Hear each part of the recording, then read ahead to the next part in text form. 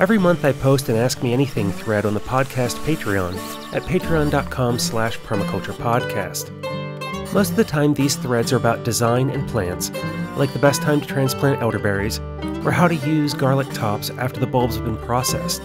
Sometimes, though, we get away from permaculture and a fun or silly question comes up, like what is my favorite Halloween candy? To which the answer is anything with chocolate and peanuts, whether that's the whole legume or peanut butter. In the AMA for October 2020, however, Joey asked something different.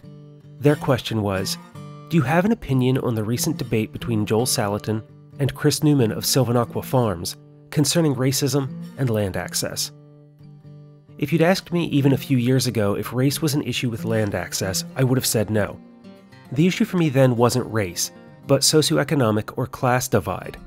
Most of us were just too poor to buy any appreciable amount of land as wealth gets concentrated into the hands of developers and speculators, who could buy up the large chunks for cash and sell back ever smaller parcels at even higher prices for people who wanted a suburban or rural home site. I saw this time and time again in Lancaster County, Pennsylvania, my home from 1996 to 2007, as I knew several people with family farms who were offered millions of dollars for land that was later turned into developments.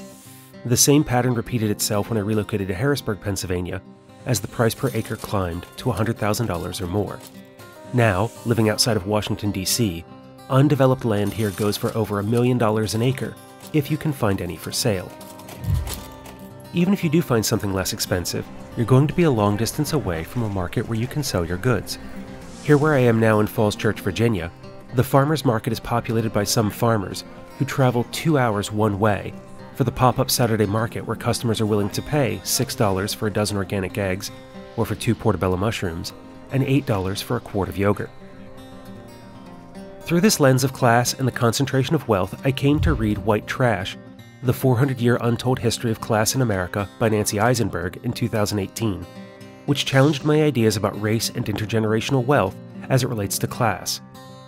Then the work of urban planner Jeff Speck, who I interviewed earlier this year, expressed concerns about the displacement, or gentrification, which occurs with development that disproportionately impacts people of color.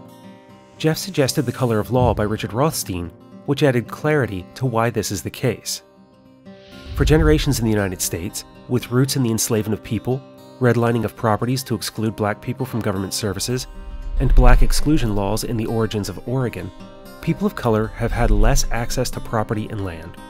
When and where property was available, the land was marginal compared to what whites could purchase, and at an increased price compared to white mortgages. Because of those readings and by becoming aware of the systemic policies, both tacit and explicit, which existed and continue to exist within this society, I agree with Chris's perspective that agriculture in America has been guided by racist processes.